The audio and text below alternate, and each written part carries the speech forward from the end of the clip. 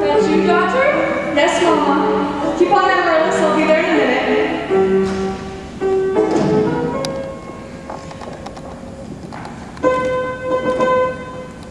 Hello, Mama. Remember the library being open this last 4th of July? It was, Mama, all evening. Mama, a man with a suitcase has been following me all over town. Oh, who? I never saw him before. Did he say anything? He tried. Did you say anything? Mama, of course not.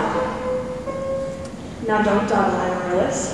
So, do, la, re, ti, mi, a little slower, and please keep your fingers curved as nice and tight as you possibly can. Don't get faster, dear. If you don't mind my saying so, it wouldn't have hurt you to ask what the gentleman wanted. I know what the gentleman wanted. What, dear? You'll find it in Balzac. Well, excuse me for living, but I've never read it. Neither has anyone else in this town. There you go again with that same old talk about the looming tones of university people and taking it all much to heart.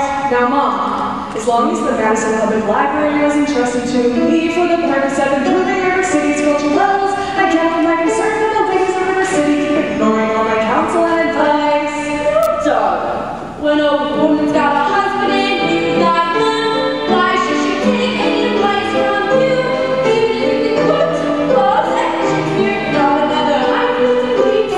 Mama, if you don't mind me saying so, you have a bad habit of changing every subject. I haven't changed a subject, I was talking about the stranger and stranger as soon as you made me a very last chance. Mama, do you think that I'm alone? Mashing out really, Mama, I have my standards, the men are concerned, I have no intention. I know all about your standards, and if you don't mind my saying so, there's not a man alive who can hope to measure up to that. Let it all buttons in, I don't know, let's see you be back to myself. And if I wish imagination, I was focused, then I believe in the books.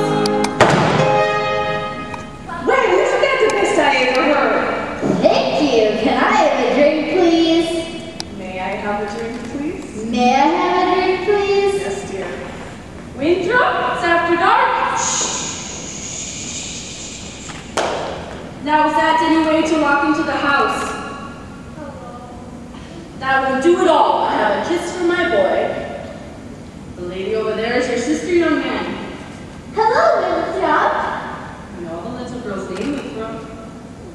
I'm having a party on Saturday. Would you please come? I would especially like it very much if you would come. Winthrop? Well, Winthrop, Amaryllis asked you to a party. Are you going or aren't you? No. No, what? No, thank you. You know the little girl's name. He won't say Amaryllis because of the S, because of his list. He's ashamed. We know all about his list, Amaryllis. Well, Winthrop? I bet he won't say it. No, thank you, Amaryllis. Amaryllis, Amaryllis! He's crying. Why does he get so mad at people just because he lisps? It's not just because he lisps, Amaryllis. That's just part of it.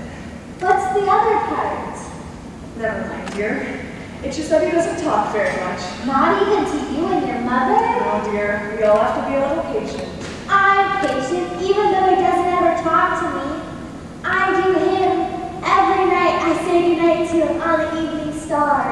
You have to do it the very second you see it too, or it doesn't count. Good night, my Winthrop. Good night. Sleep tight. There, darling, don't cry. You'll have lots of time. And if not Winthrop, there will be someone else. Never! Then I'll end up an old man like you! I'm sorry, Miss Marion. Can I play my crosshair piece? May I play my crosshand piece? May I play my crosshair piece? You may. It's just that if you don't have a sweetheart, you have no one to say goodnight to on the evening star. I know, Amaryllis. For the time being, just say goodnight, my someone.